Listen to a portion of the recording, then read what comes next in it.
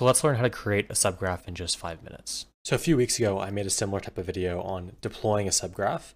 So I want to take a few steps back and look at actually creating the subgraph itself that we can go ahead and deploy. Following a tutorial that I also released a few weeks back in a Twitter thread, we're going to be making a subgraph that indexes transfers of Bored Ape Yacht Club NFTs. So before we begin, if you want to go ahead and head to that thread that's linked below this video, read through it briefly and grab the links to all of the Pastebin files that I've included in those tweets. We'll be using the code included in those files for the video today. Let's start by making sure we have the Graph client installed in our system. We can do that with npm install. So we're installing Graph protocol and then Graph client. If you already have this installed, it'll just update it or change stuff around. If you don't have this installed, then you'll want to make sure to run this command. All right, so now that that's installed, we can go ahead and create a directory for our subgraph. We're going to name this Chainstack. Let's open that directory. And just to make sure that we have our Graph client installed, we can run the Graph command here, and we can see that the client is correctly installed. So let's start our subgraph project here by doing graph init. This will start the initialization process and run us through a few basic configurations that'll throw a template manifest as well as a few basic files into our directory here. We can start by choosing the protocol that we're deploying to. In this case, we have Arweave, Ethereum, Near, Substreams, and whatnot. So let's go ahead and choose Ethereum. Now we can choose between hosted service or Subgraph Studio. Because we're doing Ethereum mainnet in this case, we can go ahead and just run that on Subgraph Studio. And of course, we'll be deploying this through Chainstack, which you can learn how to do also in the additional video that I've linked below this tweet. For this, we can choose a subgraph slug. We can do base-c, choose a directory to create the subgraph in.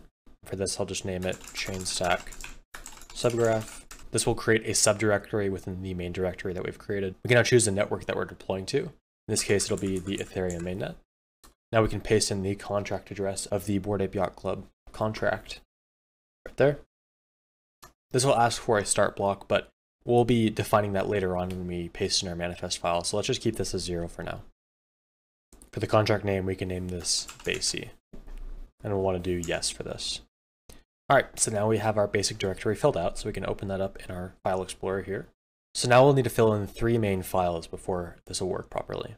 That'll be the schema file, the manifest file, and our TypeScript file we'll get to at the end. Let's start with our manifest file, which was a file primarily initialized by the initialization process that we just went through. We'll want to go back to the Pastebin file that I linked on the thread below, and then paste that into our manifest. Let's start by opening subgraph.yaml. That's our manifest file. And in here, we can see things like the name of the contract address, the start block, the entities that are defined in the schema, and the event handlers that are defined in the TypeScript file. So of course, this doesn't really fit our need. Remember, we're trying to index transfers of Bored Ape Yacht Club NFTs here. So let's go ahead and grab the manifest file that I have linked in that Pastebin and paste it in here. We have the ABI defined, and we have the address, the start block, the proper entities, as well as the event handler here.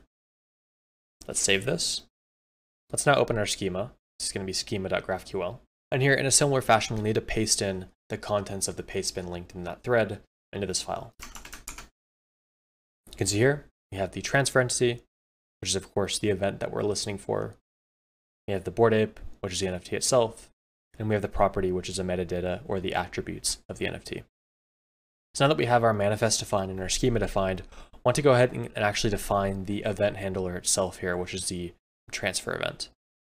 We can do that through the src folder. And then we have the TypeScript file here.